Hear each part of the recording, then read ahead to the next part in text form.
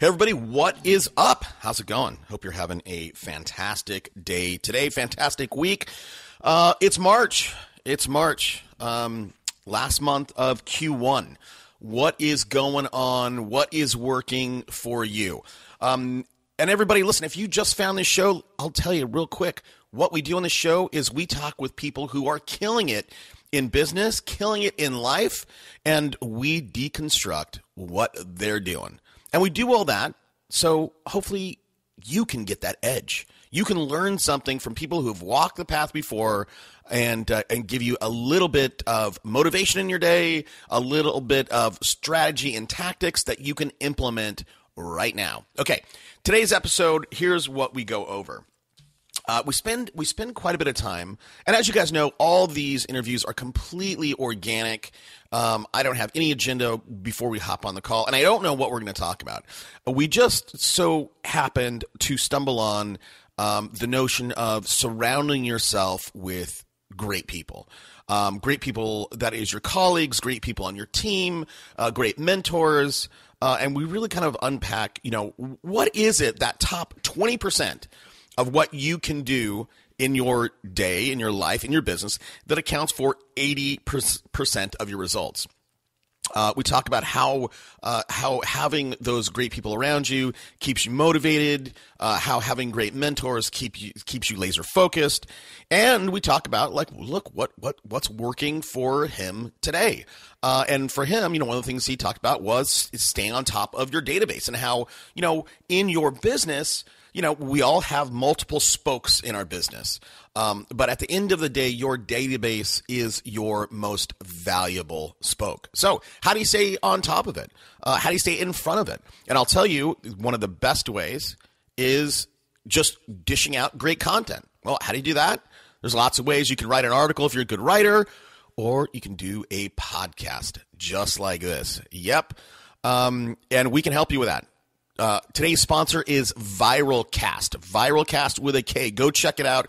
Completely done for you podcasting service. If you want to get access to people that you would not normally have access to, have a show. If you want to develop deeper connections with your database, get more credibility, do a show. If you want to get exposure to brand new people that you would never normally have exposure to, start your podcast, completely done for you service. Go to viralcast.com, and right now they're doing a completely early bird deal. Normally it's $2,000 as a setup fee. Yeah, I know it's expensive. It's $500 after that. Totally worth it. But a website gets built. We submit a show to iTunes, to Stitcher. We help you develop the strategy for the show. We even send you a microphone. Right now, there's an early bird special. That setup fee is not $2,000; it's $1,000. So if you want to save $1,000 and pop it out, fire it up, turn up the heat on your business, go start it up. Go to Viralcast. All right, let's get to the show. Welcome to Super Agents Live. This is the one place where you can come and hear the most successful people in real estate. You'll hear how these super agents built their businesses, how they stay productive, and how they stay motivated. Who am I? My name's Toby Salgado, and I made my first $1 million in real estate. Yeah. And I'm your host for the next 30 minutes while we talk to yet another amazing real estate entrepreneur. Stay tuned. Let's go! Yeah! Really quickly, before we get to the content, you're not going to want to miss future episodes like this one. So what do? You know what? Get on my database. Go to superagentslive.com, download my free book, join the free membership site. We have some pre-listing package stuff there. We have some tracking stuff. It's all free. So go do that. While you're there, you know what? Why not subscribe to the show? And if you're so inclined, if you've listened to the show, you know what really helps us? We're always hovering about 100 on iTunes. And look, that's an achievement. There are hundreds of thousands of shows out there. And in the ultra competitive category of business, we're always about 100. Your reviews help us get this out to more people and to get better rankings. So I'd love for you to go to iTunes, submit a review. That would help the show. And hey, you know what? Every now and again, we do a shout out for those people. All right, let's get to the content. Today on the show, I'm excited to talk to today's guest. Now, look, here's the deal. Not all of you out there have teams. And sometimes, I talk with you guys. I get emails all the time. I don't have a team. How many deals can I really do? Now, today's guest, it's him, 2 agents, and he's got 3 assistants. Now, here's the deal. Just that small skeleton crew, last year he did 200 deals. The year before that, 465. We're going to talk about why he's moving kind of in the wrong direction. But one of the things, he doesn't know this yet, but one of the things we're going to dig in on is systems and processes. There's no way that a small team like that can do 200, 300, 400 deals without having absolutely bulletproof systems. I'm thrilled to welcome today's guest, Bruce Mcalpin. Hey, Bruce, thanks for taking the time out. My pleasure.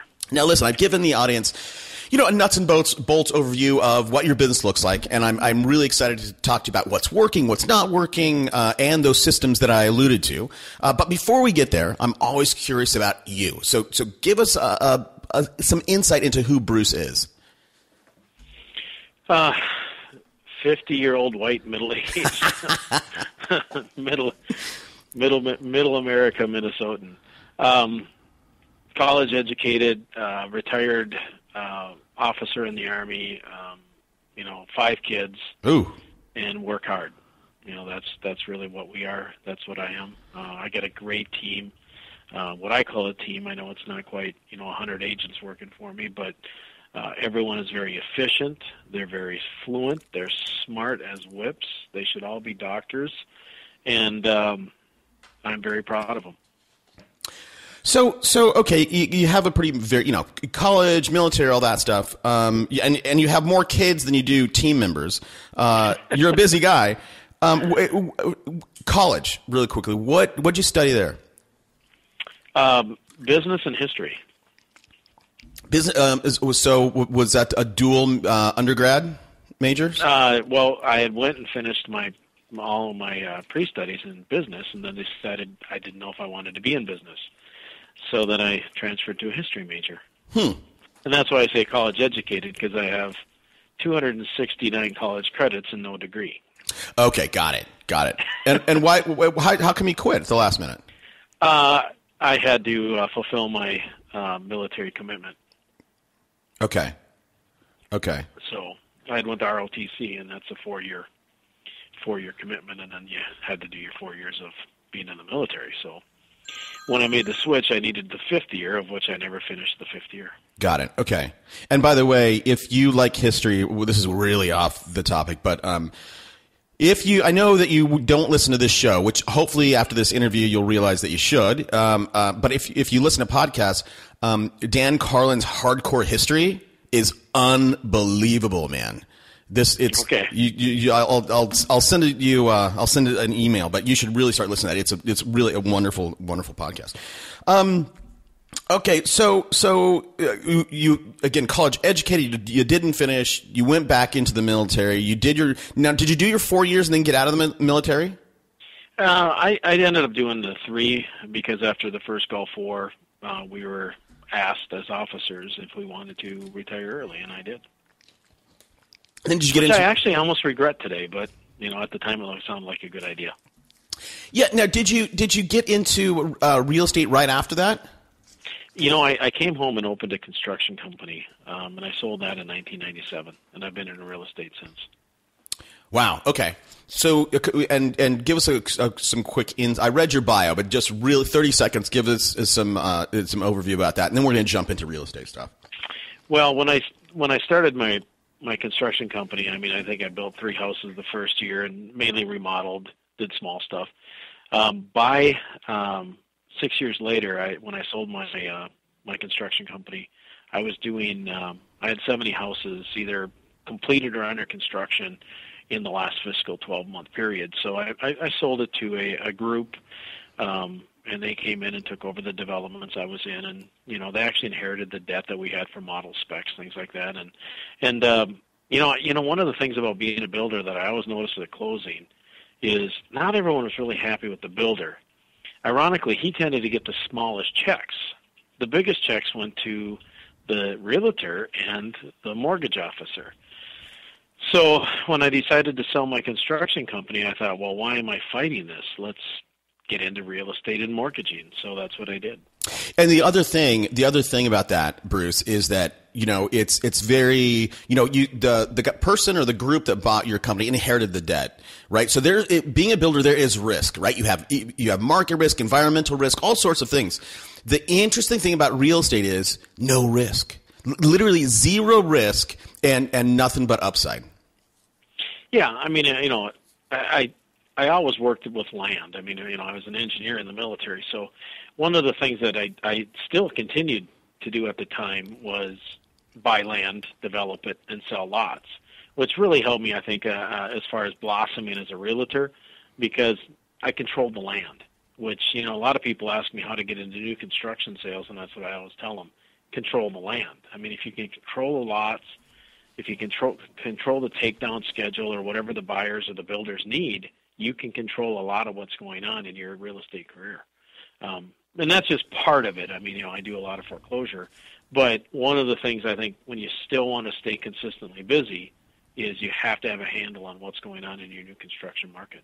Got it. Okay. Now, so look, you're a successful guy. You're a successful guy as a builder, a successful guy as a real estate agent. This is going to be kind of a wacky question, but we've all, the 80-20 rule, right? 20% of our effort typically will yield 80% of the results. In both those endeavors, both real estate as well as in your building background, what do you think has been that 20%, that magical 20% that contributes 80% to the bottom line? Surrounding yourself with people that have a great work ethic, surrounding yourself with people that are smart, honest, have great integrity, that they support you. Their sole motivations daily isn't just what's in it for me, it's what's in it for my team, what's in it for us. Those are the things I think that make the difference between someone that's struggling to be successful in our industry or someone that looks like everything magically appears in front of them. The people around them make, and obviously we pick the people around us, but the people around you are the most important part on a daily basis of what makes you happy, what makes you successful, what makes you want to get up and do this job every day. And I guess I don't want to just, shove it off on someone else, but without that motivation, this job would get tiresome. So when you say surround yourself with hardworking people, ethical, integrity, all that, those are all great words and terms. Are you talking about on your team, or are you talking about as friends and colleagues and peers, right? Well, specifically, I think I'm talking about the people that work with me and on my team. Okay. But I think I think in life generally, I'm talking about everything. But, that's not always as easy to do in life, but certainly on your team, you control that. So that would be something that, I think it's important. And I know a lot of successful real estate agents, and I think almost every one of them would agree, what makes me, a step above or a step ahead, or, what makes me think that, I'm more successful at closing or, getting transactions done. Those are the things that I think a team does for you. Okay. I would agree with all that. And I think people listen to you and go, hey, Bruce, yeah, absolutely. I agree with you. I've heard that before. How do you go about, how does one, let's say that somebody's out there, they're doing 20, 30 deals a year. They want to level up and they want to follow your model, right? I want to get these great, hardworking, smart, integrity people on my team. How do they go about finding them? Hopefully they help you by finding you, but a big part of it, I think, with finding them is when you're working with someone that you might see that they're going to be a rock star, and you think that what they need is what you might have to offer them, what you might want to say, like, I see that person doing 20 to 30 transactions a year, and I like what I see from them. I want them to be part of my team. I want them to help, me because I think I can help them. And if there's some type of mutual need and trust, that's the type of person that you might want to be around, or want, them to be around you. So, maybe that's probably the first point. The second point is, how do they speak? What's their email look like? What kind of car do they drive? And I don't mean like, is it a good car or a bad car? Because I don't even know what one is anymore. I drive an '05. So I think, it's that type of, mentality. Do they have aspirations beyond 20 to 30 sales? And why are they only at 20 or 30 sales? Not just what can they do to get better. Why are they limited? So asking those questions and delving into those, observations, I think that helps you qualify people. Okay. Now, in terms of, the one of the qualifiers was, why are you only doing 20 or 30 deals or whatever? Let's get into systems. I know I'm bouncing around here a little bit, but I don't want to waste too much of our time focus on stuff that maybe, people are not there yet. But I do know that everybody needs systems, and I do know that no matter what, everybody has systems in place, whether they realize it or not, right? I mean, everybody has a typical morning routine. What are some of the systems as you started to scale from 20, 30, 40, 50, what are some of the systems you think that the 2 or 3 that everybody should have in place? But, again, in your history, maybe you've seen more other people as they get to that point, they either create a system that's inefficient or wrong. Let me clarify what I think systems are. Okay. Just so that we're clear on that. Systems are like what my assistants might do on a daily basis. So they first would come into the office, they'd fire up the computer, they look through all of the different sites that we originate our real estate through. We look for any types of buyer or seller lead items. We hit that first. We also have someone that would open up all of our REO sites, look at our foreclosure companies that we work with, and if there's anything pending, we hit that right away. And then we work from there. We may have 2 or 3 listings we did over the weekend. We're going to download and put all of that. We're going to work on the photos. We're going to make sure that all the information's correct. That, to me, is what our systems are. I mean, I obviously have data trackers in place that we can work with our buyers. We can send them information. We can send them mailers, emails, whatever we need to do with that. We look at our existing listing inventory. We might say, we need 2 or 3 price reductions. We itemize those properties. We call those sellers. We have those conversations. That's every day. Every day what I just said happens in my office. And I think a lot of my staff can take care of a lot of those things. My partner can, and if not, then I will. And those are we prioritize things, and we work to the top of the pyramid from there. Do you have now? Again, I know you have a small team. With bigger teams, what I see, how they're structured is they're completely siloed, right? So Sally meets Rick in her farm, right? So, and then Sally walks in, gives the new contact to Julie. Julie puts in the database, hands it over to Mike, the marketing guy. Mike then puts them on an appropriate drip, which would be, buyer, seller, whatever. Yep. So, everything's very, and then, Jimmy is the person who takes the photos,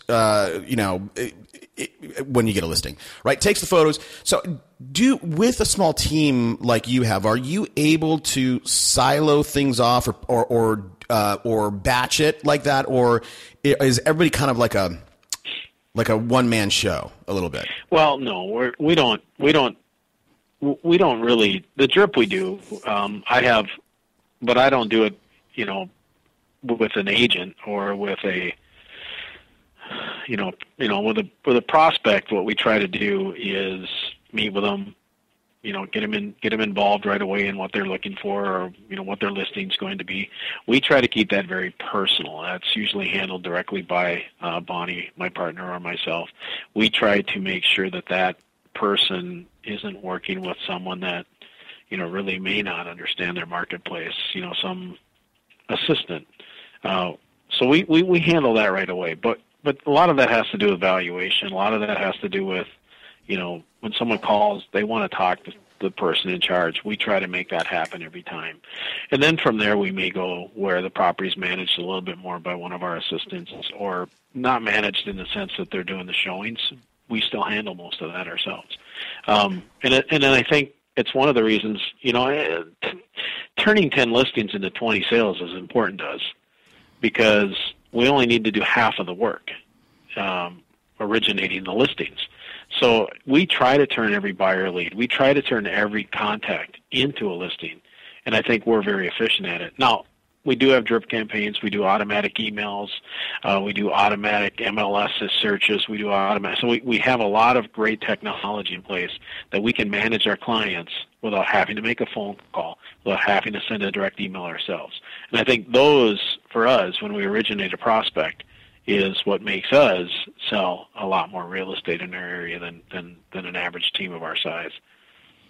So what are some of those things? So you're leveraging technology. It sounds like what are some of those things that you're using to get that extra leverage? Well, we have some intercompany stuff. It's called a ProKit system. We have our local MLS has some great search options on it. We also have some automatic emails auto systems that we put in place. And a lot of it is, like I said, direct email. We're going through on a daily basis, weekly basis with our client base and letting them know what's going on in their marketplace. And some of it can be very vanilla. We may even be sending out just very vanilla data that they could search for and find themselves, but we make it easy for them, including our large portfolio clients. Now, I'm a little, just for clarification, you were just explaining what you do with your prospects, I think. Yeah. Okay. What about when you get, again, you want to take 10 listings and get 20 closed deals, right? So you want to double it. You want to double end it. Now, do you have any kind of technology that you utilize with your actual sellers? To get leverage, to get something done without having to pick up the phone and make a call? No. Okay. Not specifically in that. I mean, if you're talking about technology, like, are we members of Realtor.com? Yes. If we're members of Trulia, Zillow, yes.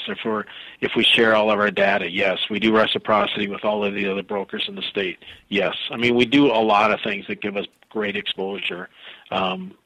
And Homes.com, Xhome. I mean, we do a lot of that. I'm an NRBA member. I'm the master broker for Minnesota, National REO Brokers Association. Default Industry Leaders, we're one of the members. So we branch out and do a lot of that other stuff that does help us within our portfolio sellers, our REO or our foreclosure sellers, but not as personal as we might with a normal mom and pop seller, or what we would detail as a retail seller. Okay, yeah. And when I got it, and for me, I was asking more about there's Zapier, there's Trello, there's Sketch, there's Jing, there are all these little things. Yep. That. So okay. Yep. All right. So let me ask you this, Bruce. What's working for you right now in your business? Uniquely, I think one of the things that we've always been good at is forecasting. And forecasting not 0 to 6 months from now, but 6 to 18 months from now. So we're always looking at what's going to happen, 180 days from now. I thought I kind of got an idea that we were going to see a little bit more new construction happen, and I don't think that traction has really gravitated as well as I thought it would, or even our market thought it would. So what's working now is we're still working REO. We're still pushing towards short sales. We're still sending out to cancellations, expirations. We're still doing real estate 101. And I think that is always going to keep you a productive real estate agent. As far as what I think is really working, I don't think there's anything that's really grabbing a lot more traction than any of those few items that I described. I mean, foreclosure is still probably the best lead generator I have. Listings are still the best lead generations I generate. I mean, I carry between 40 and 80 listings. And I hear how great our market is all the time. Well, if it was so great, I'd sell more than, 2 to 4 houses a week. I still see a lot of apprehensiveness in our market. Interesting.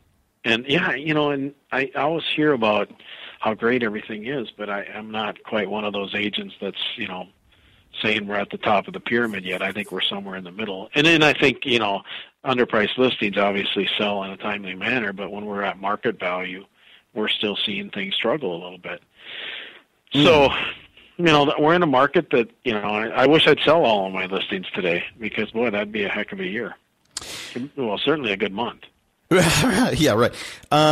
Yeah, well, I think again, so you are unique because that's not what's happening in the rest of the nation. That's not what's happening, man. It's that's you're a little bit of an outlier in that regard. Okay, got and look. No, I agree with that. I mean, because I watch a lot of the media. I network with a ton of agents, and most of these guys are carrying 2, 3, 4 listings. They never have the volume, and a lot of them are selling multiple offers. Yeah. But for some reason right now we've had a big influx in pricing. I'm really at the term I use is called peak value. Peak value is the highest the house was ever worth at the time in the market at the highest part of our market, which is how I kind of look at stuff. What was the peak value of that house? Well, we're pretty close to that peak value again. Yep. In our area. Yep. And a lot of the people that I network with, if I would give them that term and ask them the value, they're probably still 10 to 20% below. Now, I know that's not true in certain areas like California, New York. It's not true here. It's not true maybe in Seattle. But if you go to Florida, if you go to the coast, East Coast, you're probably still substantially below what might have been considered their peak value. Those areas are selling fairly quickly, but a lot of it is a value buy. They've seen what's happened in this area or in the other areas, and we still have a big investor pool. We don't have a lot of cash transactions right now in my area. Golly, and man. because of that, we have a slowdown in our market.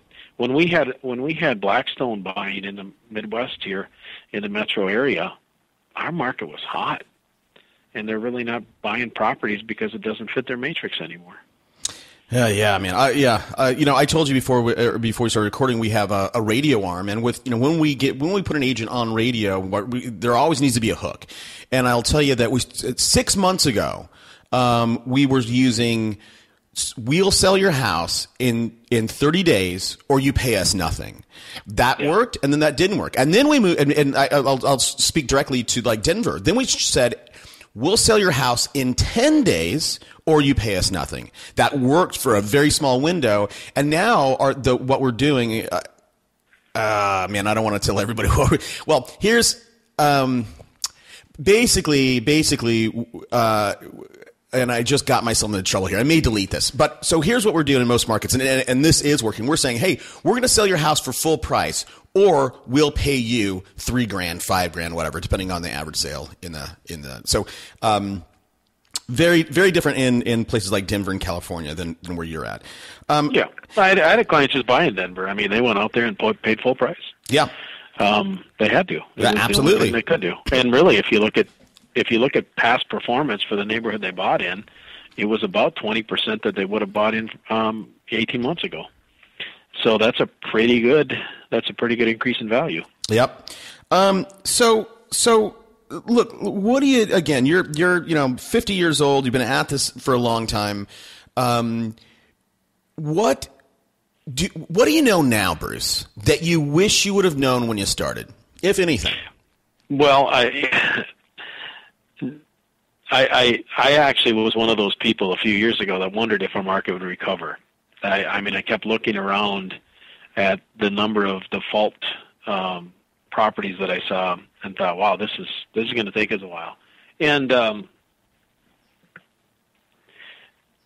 I should have been that naive. I think that I'm impressed with the amount of value that we've gotten back over the last 2 years. I'm actually amazed by the amount of value we've gotten back in the last 2 years, and I'm happy that we've gotten back that value because it certainly has been very good for our economy. But I'm a little I see history repeating itself in a little bit with the fact that we've seen prices go up, down payment amount go down, interest rates are starting to creep up. So we're kind of, if I would look back on history and say, what would I do differently? I probably would have told everyone, and beat a horn, beat a drum, blow a horn, run down the street naked and tell them buy everything you can buy today, because in 2 years prices are going to double. Yep. That would have been. I'd have bought more land when it was so low. I mean, I bought some.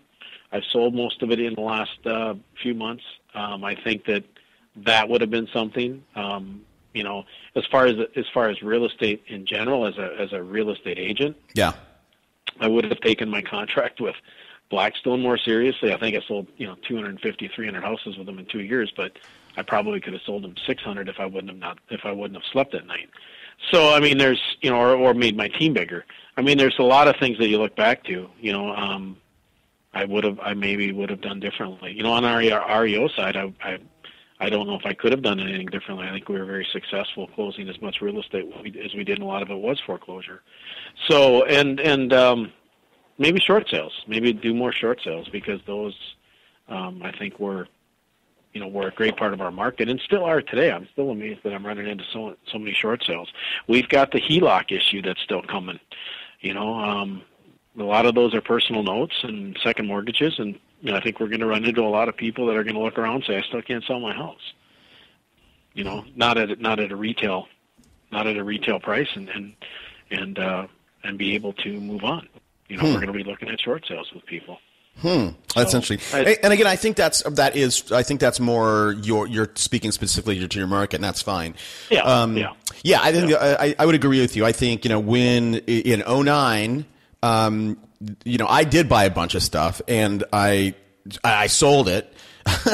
And I wish I would have bought more, and I wish I would have held it for longer. It was just yeah. I had some houses that literally were vacant for 2 years. I didn't try to rent them. I was scared about not being able to get people out, because again, in California, it's very hard to evict somebody. So anyhow.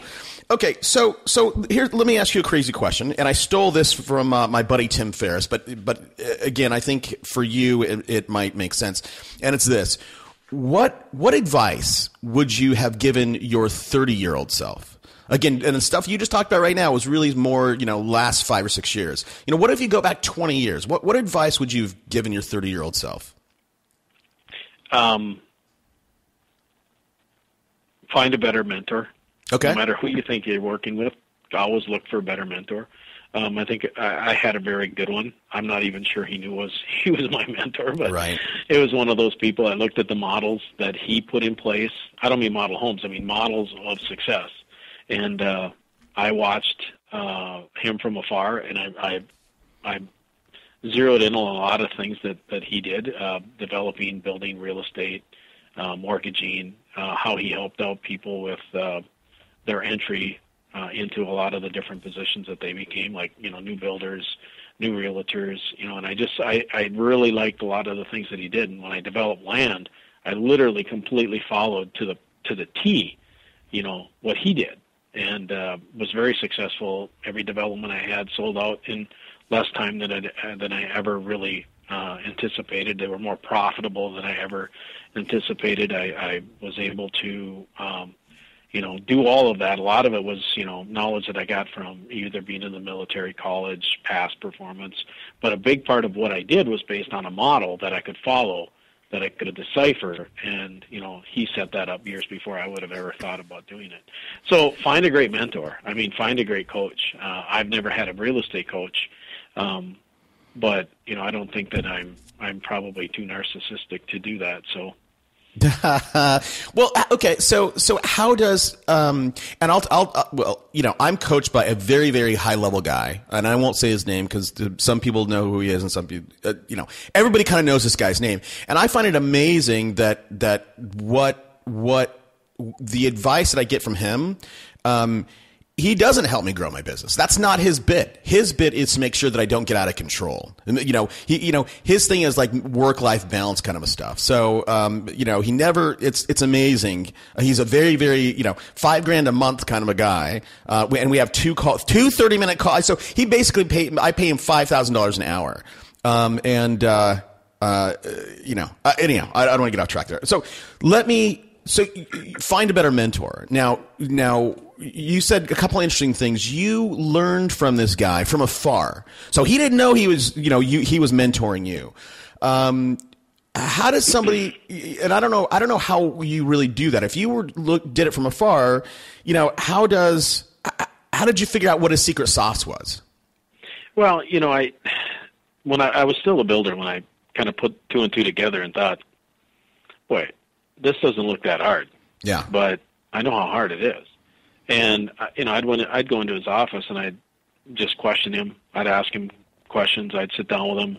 And he was very open, and he was very, he taught me how to structure land deals.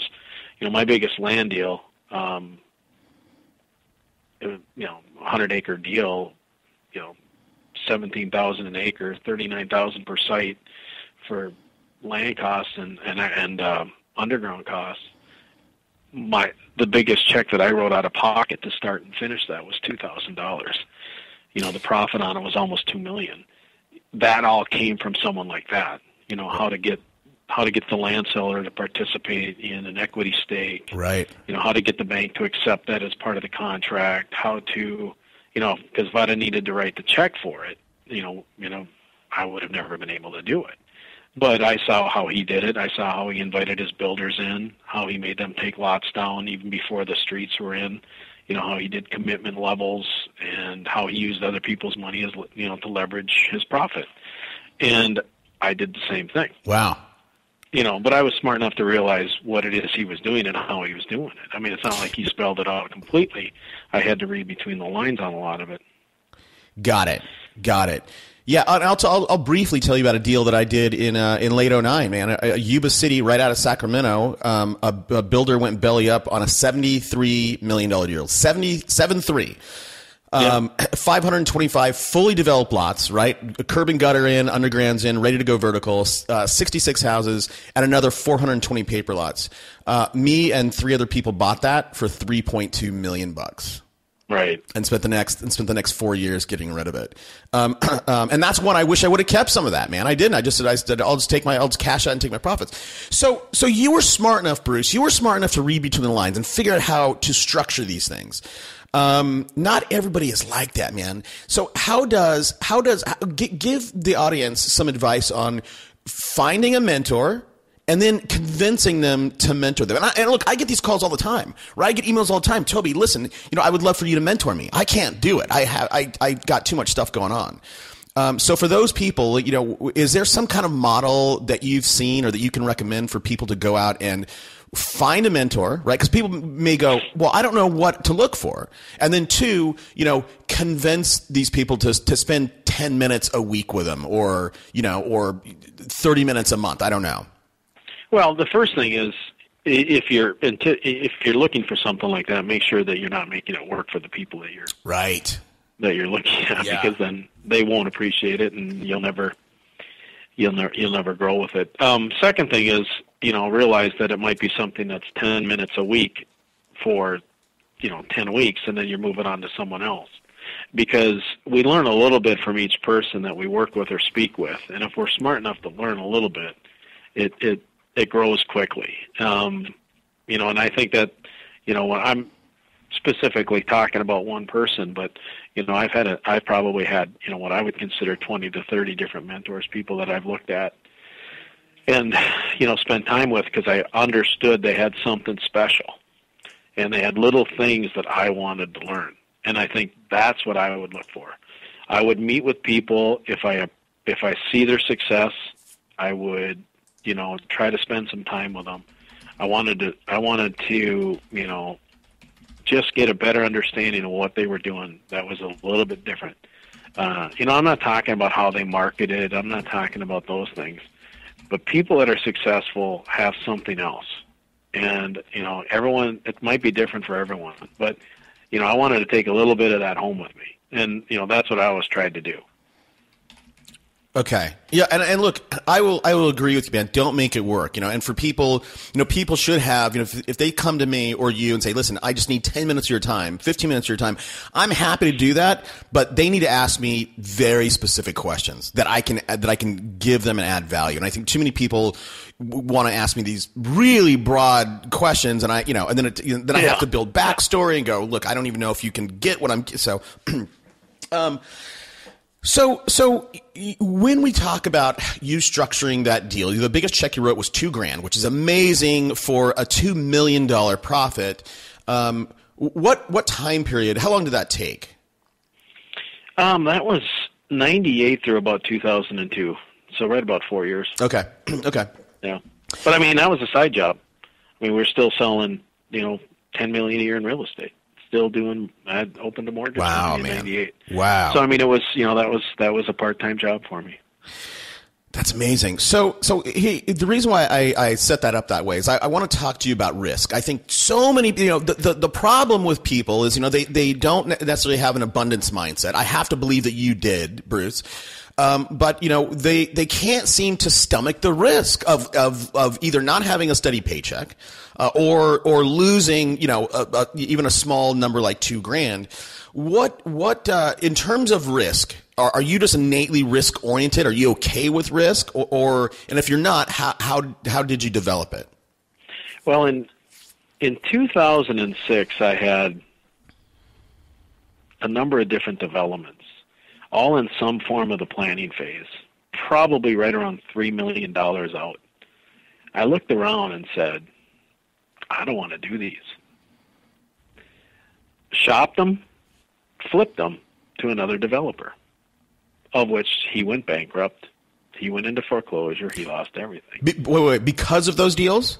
Or because... No, yeah, because of that and what he was already working on. Interesting. And everyone said, why did you sell? I mean, even at the time, my banker's like, Bruce, we've done so well. Why are you selling? I'm like, I don't like the environment of our marketplace. And it's what I've said. I think what makes you successful isn't the things. I mean, you have to project. What is it that I'm looking at 6 months to 18 months from now? Yeah. And no one's coming to your model homes. We're not, all of a sudden, the only ones buying are foreign investors, and we're not even sure how legitimate they were back in 06, 07. And obviously, we've looked back on it now, and we can clearly say that they probably weren't that legitimate.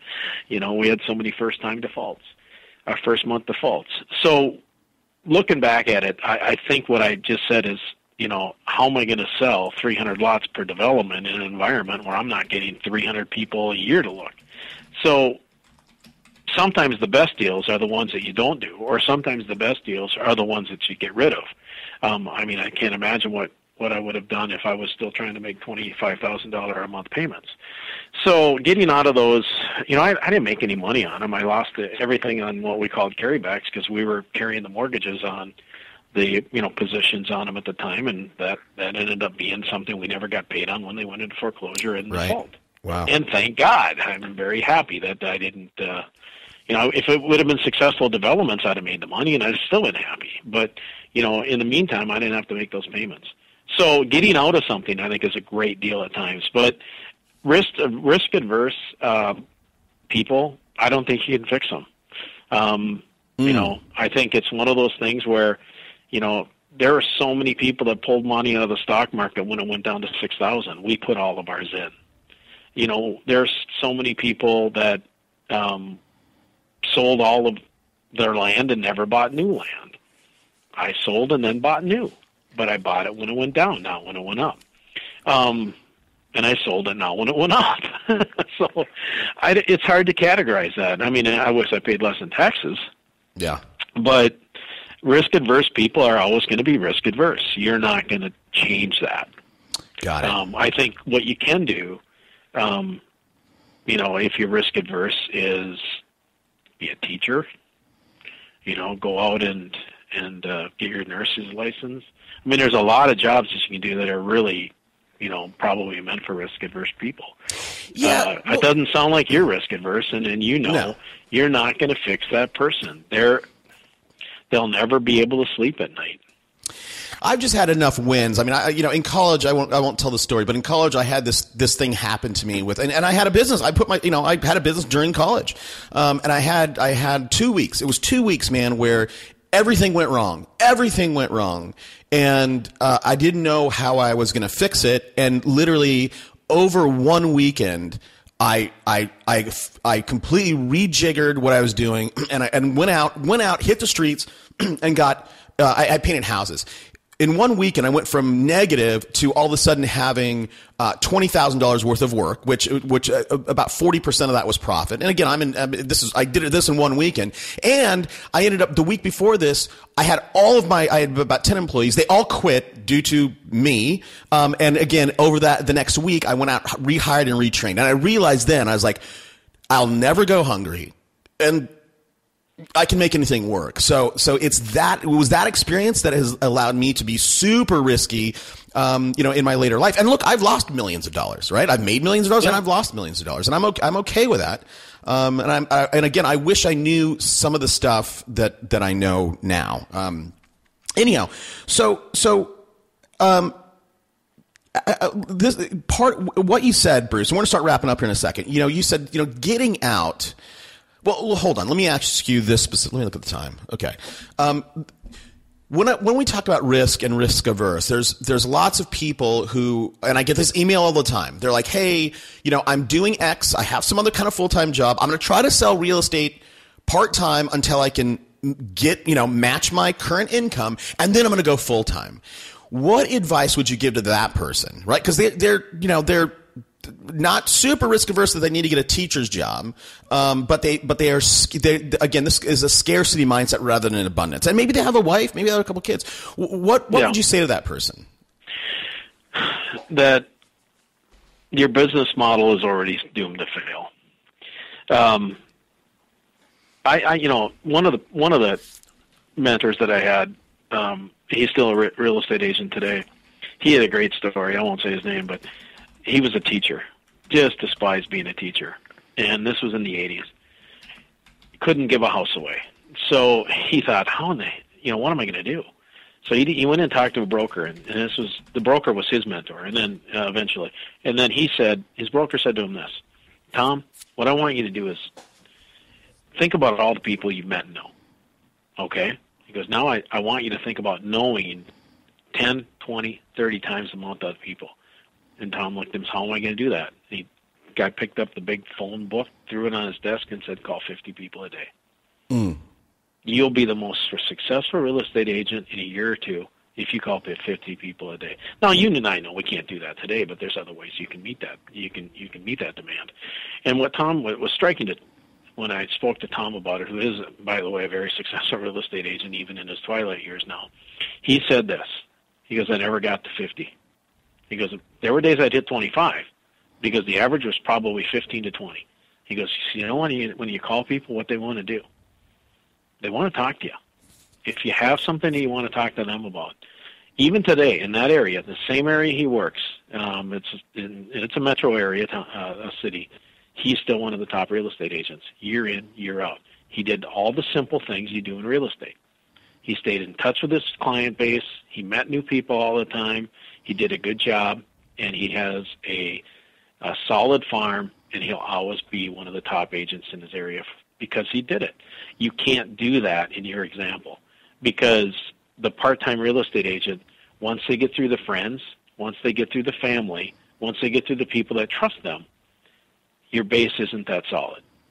And until you decide I'm going to go full-time, I'm going to open the doors, I'm going to go after a base, I'm going to set up a farm area, and I'm going to prove to everyone by knocking on their doors, you're just not going to get the traction. Now, I see people that are successful that are part-time, but most of them work for a team, and they take buyers out nights and weekends.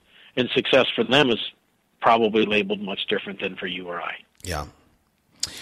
Got it. Yeah. So let's say that person, I mean, and I coached a guy, He was a top chef in this restaurant, but he's like, I have no life, right? Because literally he was working like 80 hours a week. Him and his wife had different schedules, so he never got to see her. And he's made like 75 grand. I just said, quit, man. I said, quit. Just go. Exactly what you said. Go knock on doors, right? Go and just pick up the phone. I couldn't get him to do it. I just couldn't get him to do it. I stopped coaching him. I said, listen, I can't help you. I can't work with you. If that person would have quit, Bruce, and taken your advice to pick up the phone and start knocking on doors, how long do you think, as long as they had reasonable sales skills or reasonable interpersonal skills, how long do you think it would take them to get a listing? It varies on your market, of course, because some markets you just don't have the listing volume that we do or that you might. But it shouldn't take that long, especially if you haven't already burned through your friends and family. You're probably looking at 2 to 3 weeks, maybe a month, if you're really not afraid to go out and market yourself. And there's I think there's a lot of ways to do that. You obviously can't go out and market yourself as the expert, but you market yourself as the hardest working real estate agent in the business. Right. Because that's such a subjective term that, you're honest about it, because you might be for that day. So, I think that if you push, if you are a salesperson, I'll be honest, I'm probably the worst real estate agent you'll ever meet, but I'm really good at sales. I'm really good at people. And what are you talking? Wait. What do you mean? Explain that. If you're good at sales, you can sell anything. Yeah. Okay. If you're good at real estate, all you are is limited to real estate. Now, a lot of what we do in real estate is, we might focus too much on the foundation of the house, which is important. But if you're going to be good in sales, you have to focus on the 100%. You have to focus from the roof to the foundation. And I think people that are really good at sales recognize that. They recognize what it is that they need to do to make this transaction and the buyer and the seller successful, versus just, where do we, what's in it for the deal. Yeah. And that's a fine line, but I think it's important to recognize. Dang, man, I wish we would have got to that earlier. I would have loved to talk about your philosophy on sales, man. But we just don't have enough time now. I always ask for a book recommendation, so hopefully you read. Here's the setup, Bruce. I'm an aspiring agent. I have $25. What book should I go buy today? Outswimming the Sharks by Harvey McKay. Probably not that well known. It's not really a per se real estate in the book, but it's a sales book.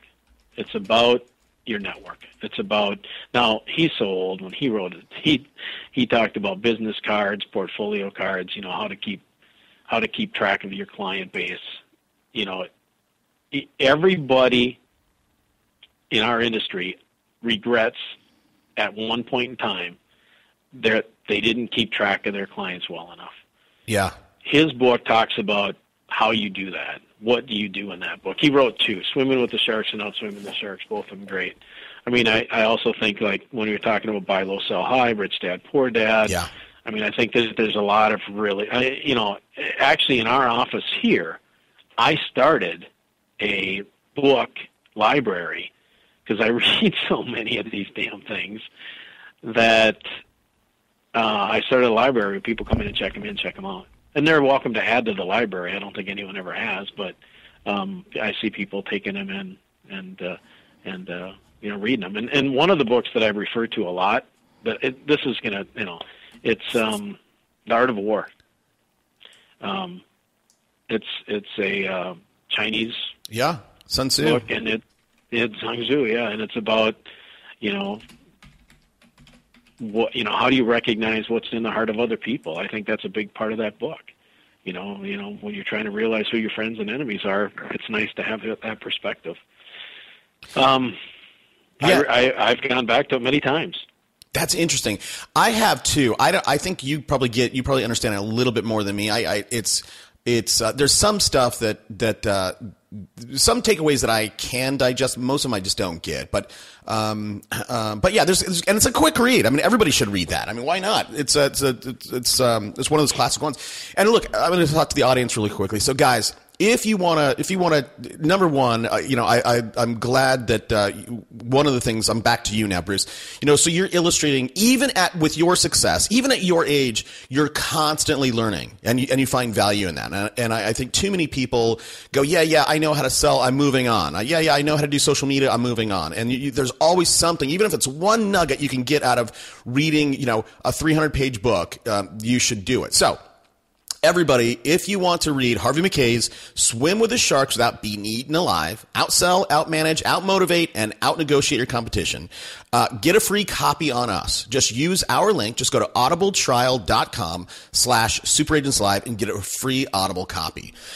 Hey, Bruce, look, man, it's been great spending time with you. I always encourage my audience, if they've gotten anything out of this episode with you, to reach out and say thank you to you. And I'm sure... I don't want you to give your phone number because we've talked about mentoring and blah, blah, blah. I have my senses you're going to get a lot of emails going, geez, hey, Bruce, can you mentor me? But look, where can people find you? Just email me at Bruce Mcalpin, BruceMcalpin, at edinarealty.com. That's EDINAREALTY.com. Perfect. And guys, if you're walking the dog, riding your bike, or driving to work, all this stuff will be on the show notes. Just go to superagentslive.com and look for Bruce Mcalpin. Hey, Bruce, I'll be the first to kick off the thank you train. Thanks, man. I know you got a lot of stuff going on, so I appreciate you taking an hour out of your day to share with me and my audience. No problem. I appreciate it. All right, buddy. Let's keep in touch. Bye. See ya. Let's go.